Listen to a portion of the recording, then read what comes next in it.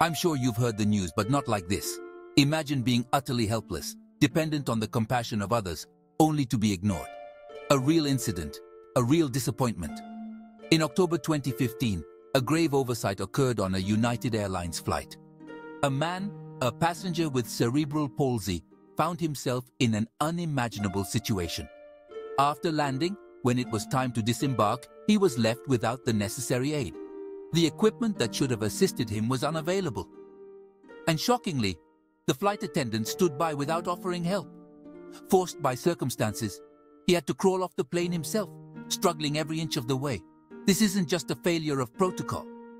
It's a failure of humanity and empathy that should define any service industry. It's essential to reflect on this incident, not just as a story of negligence, but as a crucial reminder of the need for better awareness, stricter regulations, and a more profound commitment to human dignity in the travel industry. Let this story not just outrage us, but inspire us to demand and enact change.